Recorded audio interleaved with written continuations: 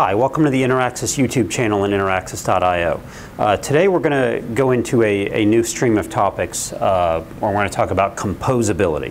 Composability is one of the key hallmarks of decentralized finance, right?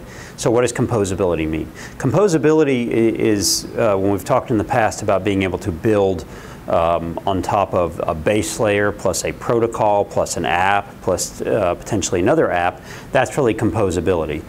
Some in this space refer to it as financial Lego blocks, right? So it's like we're building block on top of block on top of block in order to create some sort of financial security or some sort of financial instrument or service or whatever it might be. And to this point, Ethereum, blockchain, decentralized finance is giving us that ability, and a lot of the talented programmers and talented financial people and entrepreneurs are building on that right now and giving us the equivalent in decentralized finance of things we have in traditional finance, and they're giving us even better options. So let me take a few steps back and talk about where we are with that.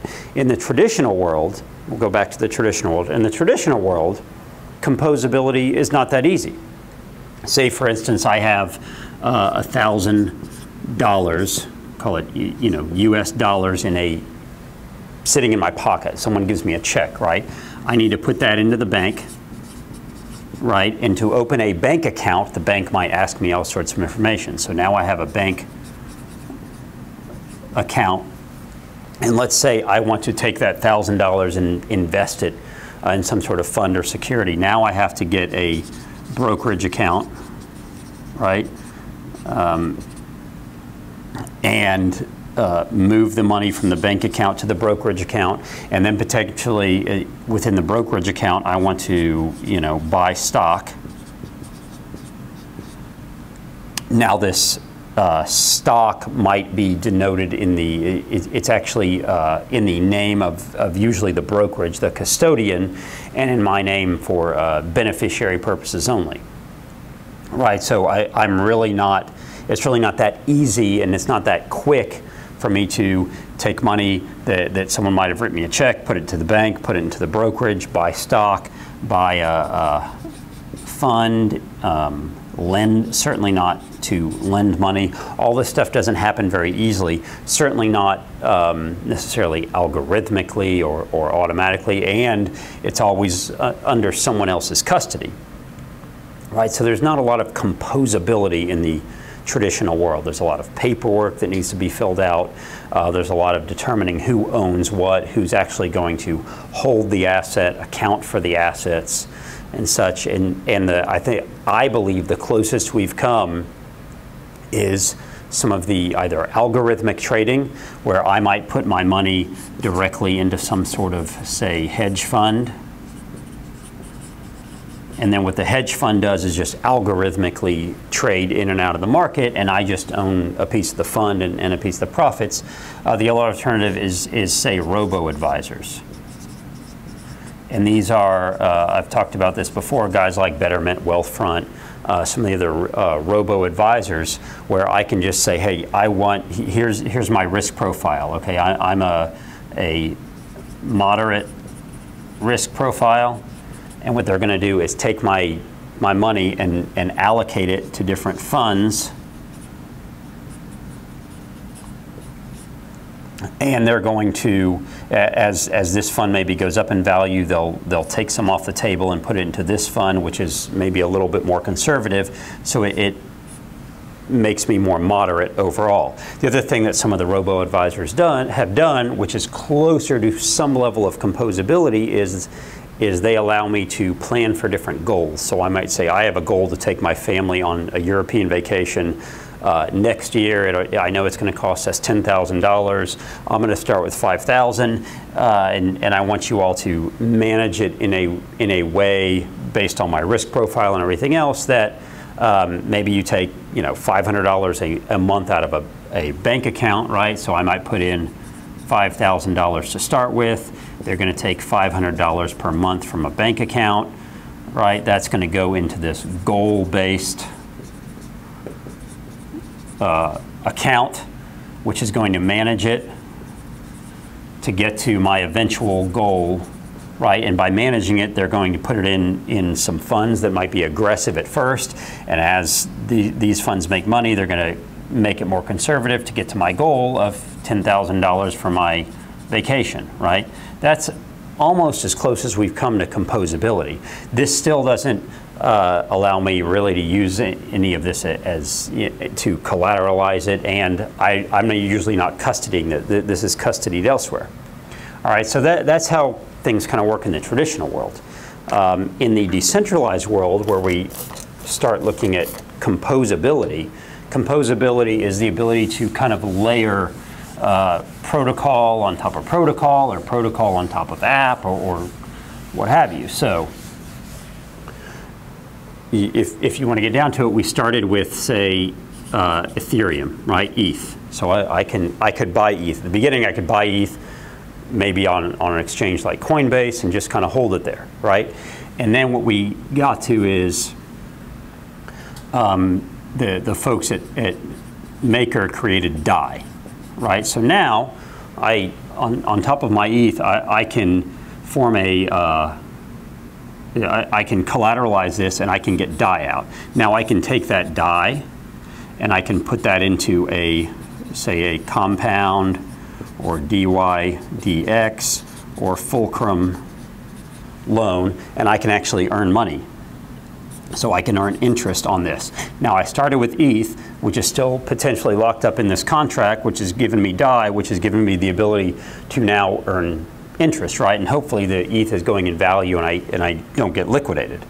Right now, the other thing I can do with this DAI, potentially with this ETH, is instead of doing that, I can possibly use it as collateral to borrow, which is essentially the same thing as I was doing over there, but I can potentially use it to collateral as collateral to borrow in another protocol, and everything is based on smart contracts. Right, so this is all driven by code. It's automatically done. I don't have to really negotiate. I don't have to worry about keeping track of everything. It'll all be tracked by a smart contract. I can look in my wallet that I'm custodying, and I can see all this, right? So I can go from ETH to Maker to DAI to Compound, DYDX, Fulcrum, whatever I want to use to get a loan. I can go from ETH to, say, something like, and I've talked about this, synthetics.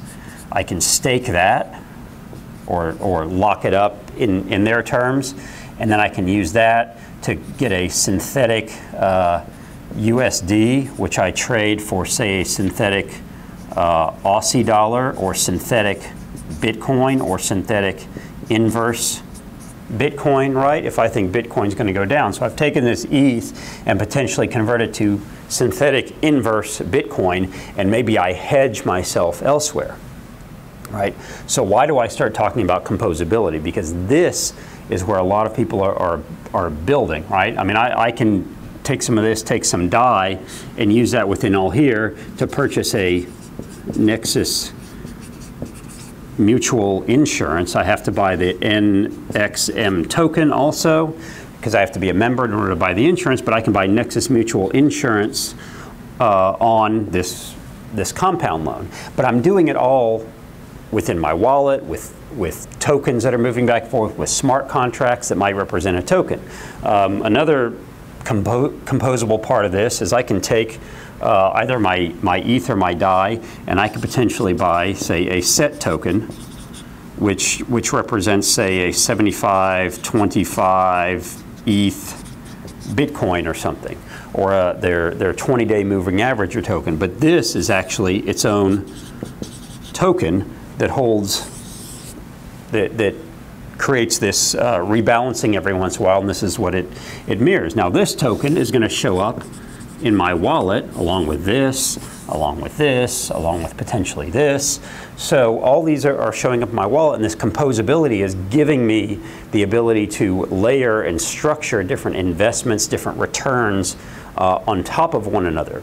Now, to be completely fair, this is potentially extremely dangerous, because Because if one of these, if this is the building block of everything, and this drops in value really quickly or goes up in value really quickly, or worse off, there's a bad oracle, right? Someone hacks the oracle, or there's some problem with it, it can cause everything to go awry, right? It can cause my my collateralized debt position, or vault as they call it now, to get liquidated, which can cause a domino effect in all my other investments, right?